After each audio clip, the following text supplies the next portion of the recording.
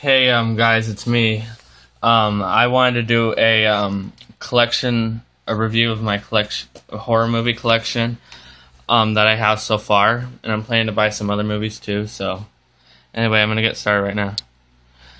The first one I have is Ghostbusters 1 and 2, and it's kind of like a horror comedy, but I consider it to be horror. But it has good effects for an '80s movie.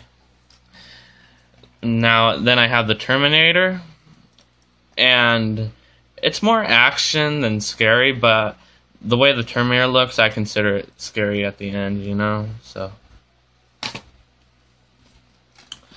next I have Night of the Living Dead, Tom Savini's version, which is the remake of George A. Romero's 1968 classic. This one was actually pretty good. I kind of liked it more than the original.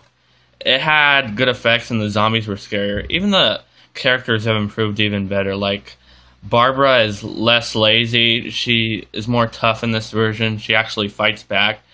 She even shoots Sarah in the head, the girl who's infected, which is Cooper's daughter, which is too stupid enough to not even admit that she's a zombie, you know? But yeah, it's still a pretty good film. It has good effects, and I like the case too. It's pretty good. Alright, my next one is Zombieland.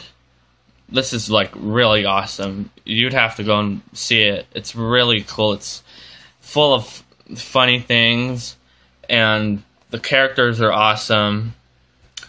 And it like shows a bunch of rules like cardio and seatbelts, and Columbus is really funny. You know, Tallahassee has to have his Twinkies. So yeah, Zombieland's a pretty good film. And it Superbad meets Shaun of the Dead. So, yeah, it's a pretty nice movie. Alright, my next one is The Return of the Living Dead, 1985. I like this one too. It's actually pretty nice. And the zombies, like, eat brains, and, you know, these teenagers are, like, partying, and there's this, like, hot girl named Trash who like gets eaten, and then she becomes one later, and she's like naked and everything, and it's the best zombie flick. It's like an awesome classic one. Yeah, it's really good. Alright, and then my next one is Child's Play, Chucky's 20th Birthday Edition. This one was actually pretty nice. I liked it. It was pretty nice. There were some scary parts, and there were 2 killings that you didn't see him in it, but even though he did it, you know? But yeah, pretty awesome. I would recommend seeing this. Now my next one is the 10 films, the Midnight Horror Collection, and it is zombies. And this comes with a bunch of zombie movies.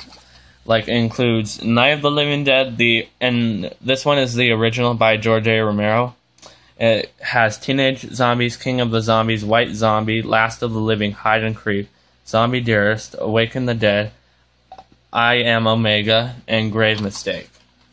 Yeah, it's pretty nice. Some of the films are old, but they can still be pretty good, though, you know? Anyway, that's my horror movie collection so far. I'm planning to get The Evil Dead and Night of the Creeps. Anyway, subscribe, and thank you for watching. Bye.